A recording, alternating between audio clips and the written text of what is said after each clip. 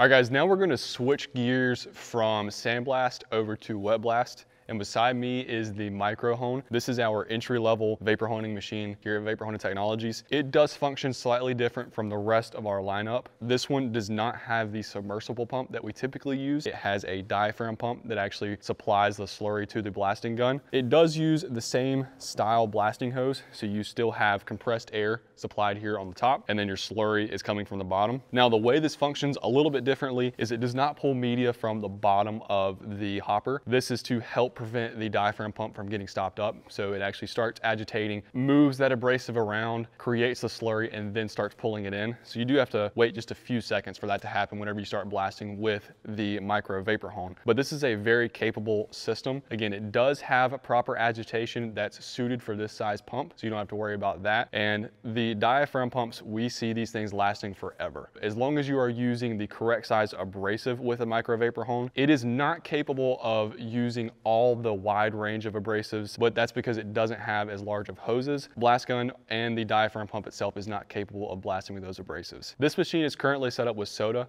The micro vapor hone is a great choice for soda because it can easily move that around and agitate it. It's also a great choice for glass bead, and that's typically what we see this machine being used with. Now, with the micro vapor hone and its slurry delivery process, there are really a minute number of things that can go wrong. The main problem that we see with micro vapor hones is that you allow the water to evaporate and your water level gets too low. Again, this does not pull from the bottom of the hopper, so you want to make sure that you have the correct amount of water inside this machine. The only other problem that we have out of micro vapor hones, and it's really not a problem, it's just an issue when it's misused, is that you allow the media to hard pack inside of the pump. Now, we always recommend agitating these things at least once every 2 days. If you know that it's going to be sitting for a long period of time, make sure that you drain the machine before allowing it to sit.